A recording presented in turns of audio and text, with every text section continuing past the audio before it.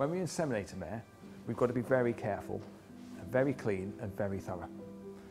First of all, you must very carefully clean off the vulva using water alone. You use water because Hibi scrub is actually spermicidal, i.e. it kills sperm. As you'll see, we've put a tail bandage on the mare to make sure that we can hold the tail and no stray hairs get into the area.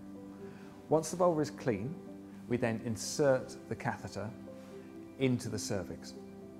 Once we've inserted the catheter into the cervix, we then need to direct that catheter to the correct horn. A mare's uterus is Y-shaped. They will normally ovulate on one side or the other, either the left or the right. And it's really important that we get the catheter into the correct horn. We then insert a hand into the rectum to allow us to direct that catheter to the correct horn. Once we're happy that the catheter is in the right place, we then inseminate the mare with the semen and carefully withdraw that catheter. And that is it.